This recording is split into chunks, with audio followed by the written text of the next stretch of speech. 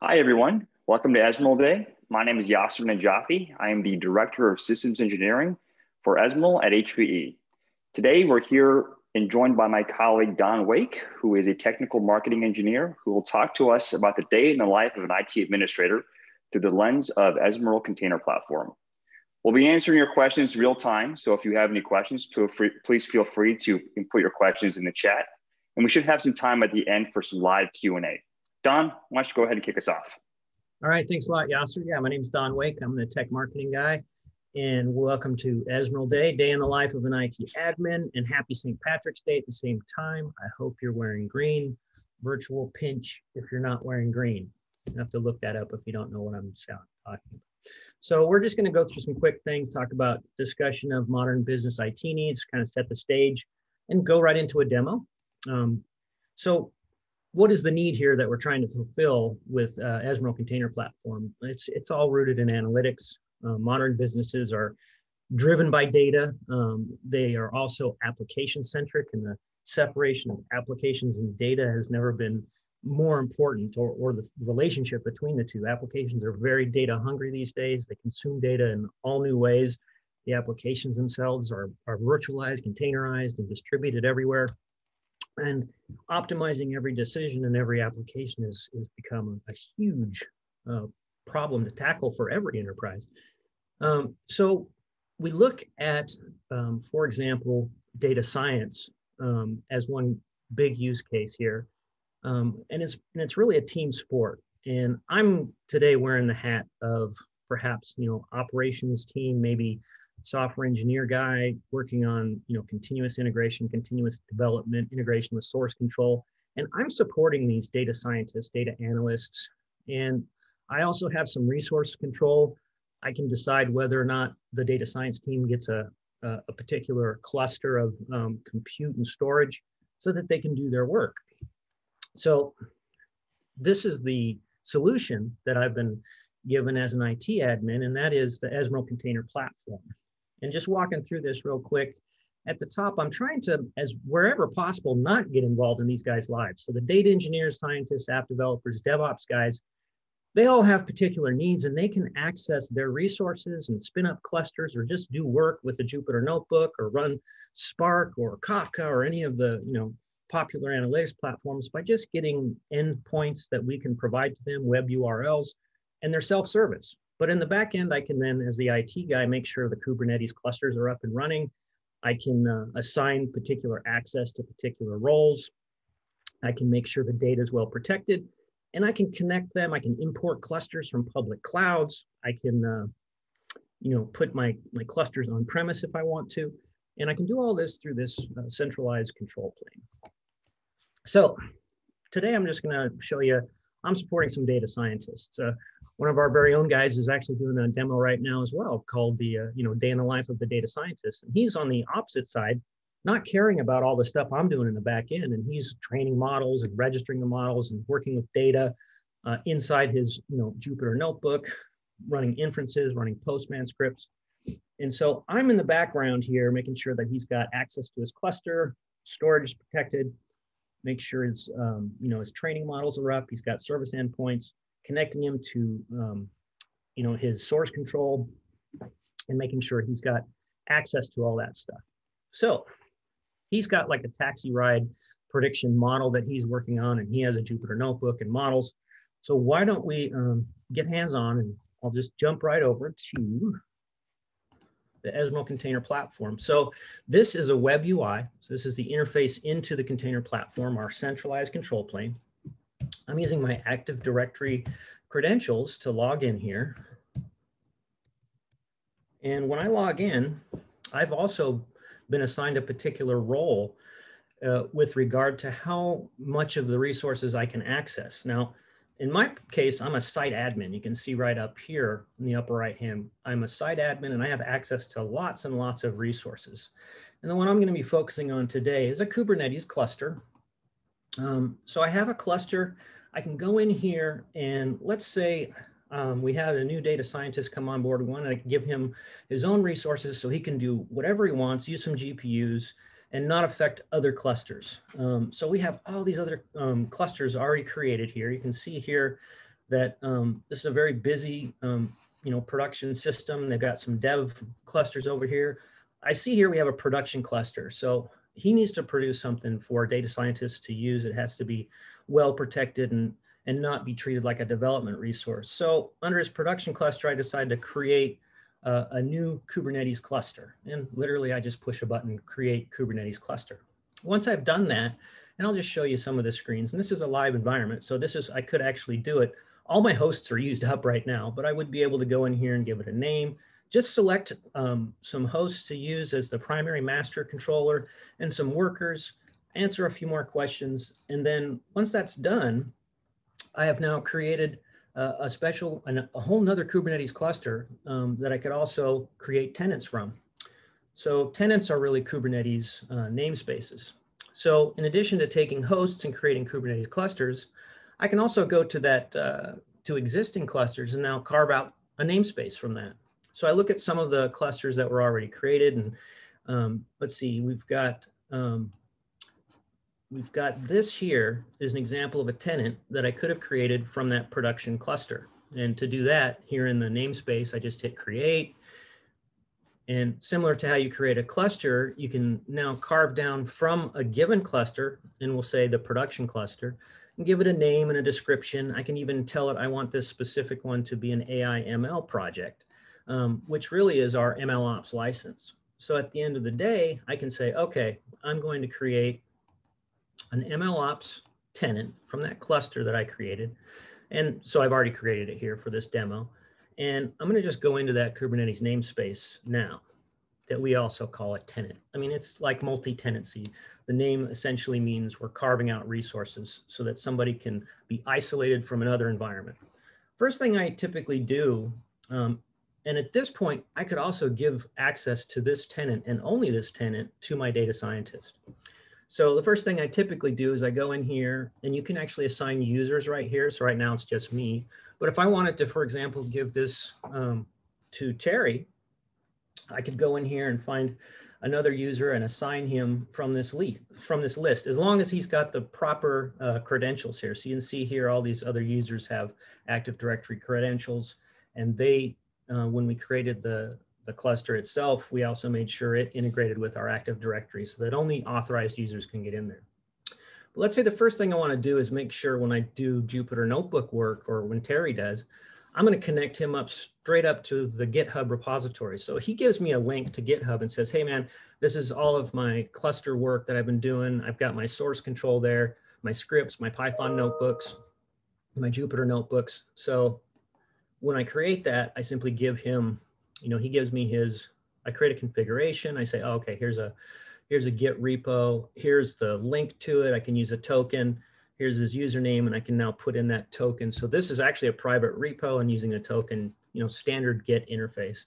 And then the cool thing after that, you can go in here and actually copy the authorization secret. Now this gets into the Kubernetes world. If you want to make sure you have secure integration with things like your source control or perhaps your Active Directory, that's all maintained in secrets. So you can take that secret, and when I then create his notebook, I can put that secret right in here in this launch YAML. And I say, hey, connect this Jupyter notebook up with this secret so he can log in. And when I've launched this Jupyter notebook cluster, this is actually now within my Kubernetes tenant. It is now really a pod. And if I want to, I can go right into a terminal for that Kubernetes tenant and say kubectl. These are standard, CNCF certified Kubernetes, get pods. And when I do this, it'll tell me all of the active pods, and within those pods, the containers that I'm running. So I'm running quite a few pods and containers here in this artificial intelligence, machine learning tenant. So that's kind of cool. Also, if I wanted to, I could go straight and I can download the config for Kubernetes control, kubectl, and then I can do something like this, where on my own system, where I'm more comfortable, perhaps, kubectl get pods. So this is running on my laptop, and I just had to do a kubectl refresh and give the IP address and authorization information in order to connect from my laptop to that endpoint. So from a CI/CD perspective, from an IT admin guy, he usually wants to use tools right on his desktop. So here am I back in my web browser. I'm also here on the dashboard of this Kubernetes tenant, and I can see how it's doing. Looks like it's kind of busy here. I can focus specifically on a pod if I want to. I happen to know this pod is my Jupyter Notebook pod. So why don't I show how I could enable my data scientist by just giving him the URL, or what we call notebook service endpoints or notebook endpoint. And just by clicking on this URL or copying it, it's a link, and then emailing it to him and say, okay, here's your Jupyter Notebook. And then I say, hey, just log in with your credentials. I've already logged in. And so then he's got his Jupyter Notebook here, and you can see that he's connected to his GitHub repo directly. He's got all of the files that he needs to run his data science project. And within here, and this is really in the data scientist realm, he can see that he can have access to centralized storage, and he can copy the files from his GitHub repo to that centralized storage. And these commands are kind of cool. They're little Jupyter magic commands, and we've got some of our own that show the attachment to the cluster. But you can see here, if you run these commands, they're actually looking at the shared project repository managed by the container platform. So, just to show you that again, I'll go back to container platform. And in fact, the data scientist could do the same thing. Let's add a Jupyter Notebook. Back to platform. So here's this project repository. So this is another big point. So now putting on my storage admin hat, I've got this shared storage volume that is managed for me by the Ezmeral data fabric. And in here, you can see that the data scientist from his Git repo is able to, through Jupyter Notebook, directly copy his code. He was able to run his Jupyter Notebook and create this XGBoost model.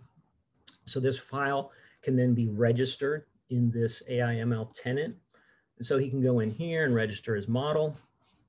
So this is really where the data scientist guy can self-service, kick off his notebooks, even get a deployment endpoint so that he can then inference his cluster.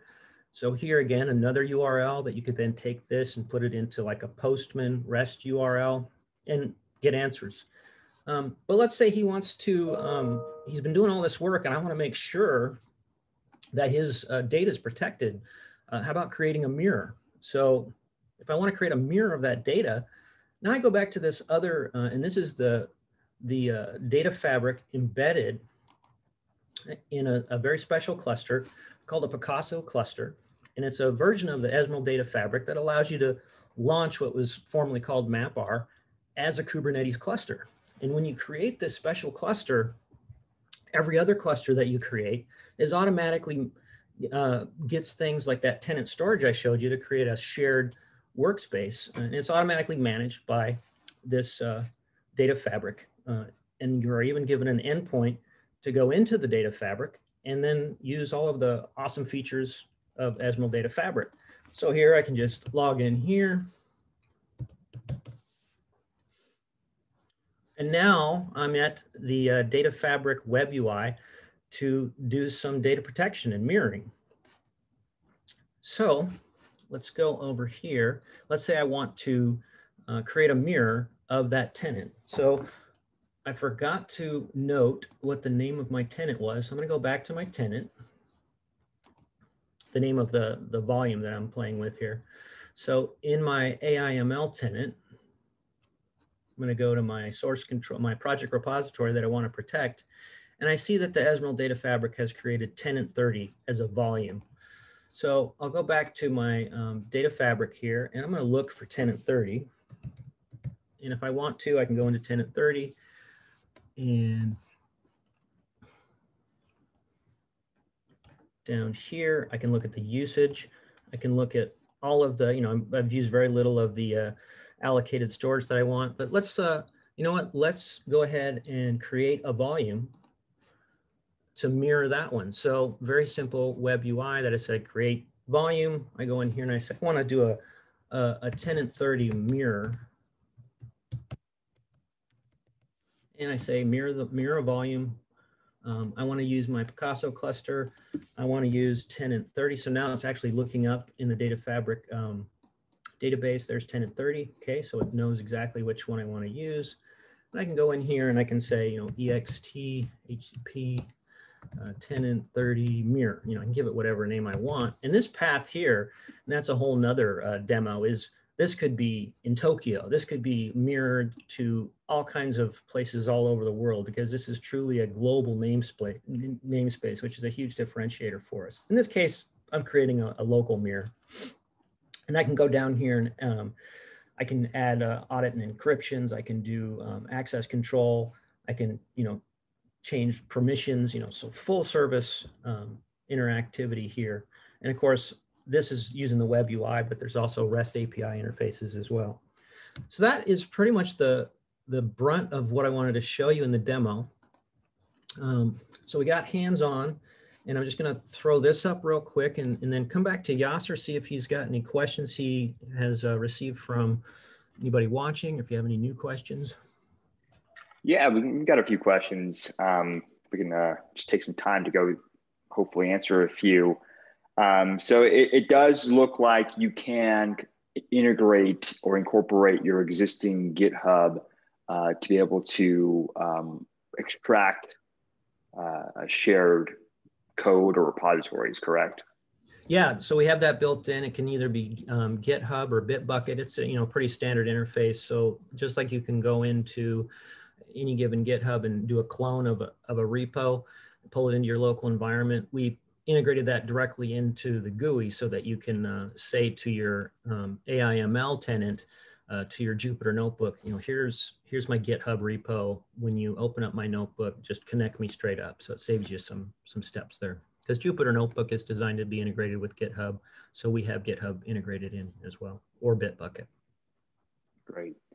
Another question around the file system.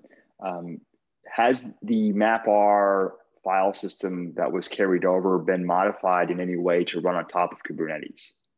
So yeah, I would say that the MapR file system, data fabric, what I showed here is the Kubernetes version of it. So it gives you a lot of the same features, but if you need perhaps run it on bare metal, maybe you have performance concerns, you can also deploy it as a separate bare metal instance of data fabric, but this is just one way that you can use it integrated directly into Kubernetes.